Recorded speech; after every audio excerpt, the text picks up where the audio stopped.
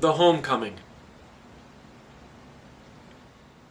Gruffly growled the wind on taller downland, broad and bare, and lonesome was the house, and dark, and few came there.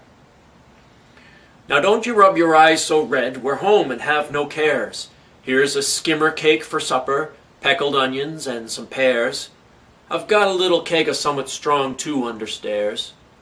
What, slight your husband's victuals? Other brides can tackle theirs. The wind of winter mooed and mouthed their chimney like a horn, and round the house and past the house 'twas leafless and lorn. But, my dear and tender poppet, then, how came you to agree in Ivel church this morning? Sure they're right you married me. Ooh, I don't know. I forgot how strange and far 'twould be, and I wish I was at home again with dear daddee. Gruffly growled the wind on taller downland, broad and bare, and lonesome was the house, and dark, and few came there. I didn't think such furniture as this was all you'd own, and great black beams for ceiling, and a floor of wretched stone, and nasty pewter platters, horrid forks of steel and bone, and a monstrous crock in chimney. 'Twas to me quite unbeknown. Rattle, rattle went the door, down flapped a cloud of smoke, as shifting north the wicked wind essayed a smarter stroke. Now sit ye by the fire, poppet, put yourself at ease, and keep your little thumb out of your mouth, dear, please, and I'll sing to ye a pretty song of lovely flowers and bees, and happy lovers taking walks within a grove of trees. Gruffly growled the wind on taller down, so bleak and bare, and lonesome was the house, and dark, and few came there.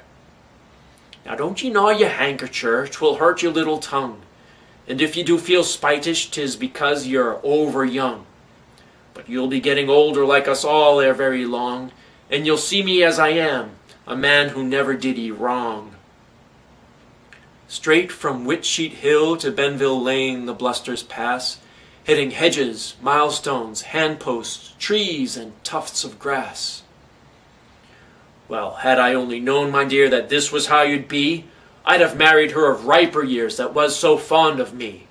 But since I can't, I've half a mind to run away to sea, and leave ye to go barefoot to your damned daddee.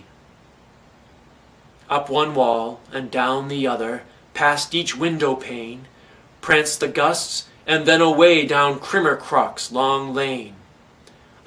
I don't know what to say to it, since your wife I vowed to be, and as 'tis done, I suppose here I must bide.